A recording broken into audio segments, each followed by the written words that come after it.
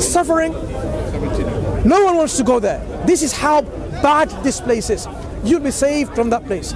And that place, when you go there, if it's Jannah or Jahannam, which is hellfire, Jannah is the paradise and Jahannam is the hellfire, there is no end. There is no death. You live forever and forever. You know how the feeling... the same like to me. I'm not nothing, but look at the same. Like if you are good, if you are good, you go to paradise or hell. The thing that you just told me means the same to me. Like I think all the religions, if you are good, then it's cool. What is good? Who decides what is good? So that's what he said. Like, if you are kind to your family, if you communicate with your friends. And worship, most importantly, as you are pointing out, the most importantly, it's not about the rights of people, but the rights the environment has upon us, rights the animal have upon us, the right of God. What is the right of God? The right of God is that you worship and are grateful to Him alone without ascribing any partners to Him. Now, you know what there are people, do you know there are people who worship a monkey? There are people who worship a rat. There are people who worship stones. There are people who worship man or a woman. This is violating the rights of God. And if you violate that right of God, God has already clearly communicated to us saying, you will go to hellfire and that will be the only abode and there will be no coming out from it. But look, man, let's say that I worship a stone every day. Yeah. Mate, but my whole life, I protect people, I help people, I do everything good, but I worship stone. Very good question. Why should you deserve the reward from someone that gave you a purpose to fulfill? Instead of fulfilling that purpose, you went against the purpose and you did something else on the contrary. To give you an example, suppose you are employed by a company, right? The company said, this is what you have to do. You have to work for this, do these projects, and then this is what we'll do. Our company will meet its requirement, right? That's what the company has employed you for, to do that. Instead of doing that, you say, yeah, I know you're my employer. You go to the rival company and do their works, right? Their projects, all of it. Their competitors, for example. Now, do you expect your employer to reward you for doing the works of someone else and not doing the works of your company?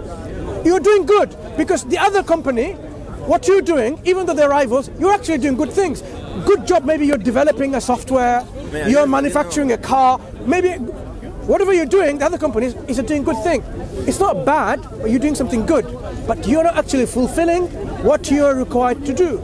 If God created you to worship Him, and instead of worshiping Him, you worship the stone, why do you then say, I still seek the reward from you, God, when I'm worshipping the stone? But if God knew that human would have the capacity to choose bad, why would He create us in the first place? If He knew He would do that. You see, the creation or creating is the prerogative of God. If God creates, it's because He's the creator. He creates as wills. He can create creation with no free will. He can create creation with free will only to do good. He can create creation with free will only to do evil. Or He can create creation who can do good or evil depending on what they want to do. God can create any of that, and this is the power and majesty of God, that He can create like that. He created the angels. Can the angels do anything bad? They can't. No, we have to go. Yeah? It's nice talking to you, Tim. Man. We talk again, but have you read the Quran? Just one second. Have you read the Quran? No. I have a copy of... No Bible, nothing. No. I know. No, read the Bible? No. I know Swiss, where are you from, you said? Greece. There are Greek translations. Please get a hold of them. But I have an English translation of the Quran here. It's easy to read. Read this Quran with an open heart. Because the Quran talks to you. It doesn't talk to me only. It will talk to you. It addresses you as a human being. It addresses you as a creation. And then you'll discover about the reality. Discover about your God. personal experience about Muslims. which in my country, Greece, all Muslims are something bad. Like all the news, like Muslims, it's something bad. And my personal experience, I went to Egypt like 2 years ago. Everybody told me, no, don't go to Egypt, it's dangerous, it's dangerous. I said, no, I go. And I want everything like local, not to everything local. Local buses, local, me and my girlfriend. And I'm in the bus. It's around Eastern period, like it's Eastern. You know Eastern? And I'm in the bus, like close to midnight. And suddenly the bus stops. And the bus driver says something in Arab, blah, blah, blah, blah, blah. And everybody clap, clap, clap, clap. And I thought, what happened? I was scared, what happened? Clap, clap. And then the guy told me that the bus driver told them that because right now it's something about the Jesus existing Quran. And so they have to respect Christians because right now it's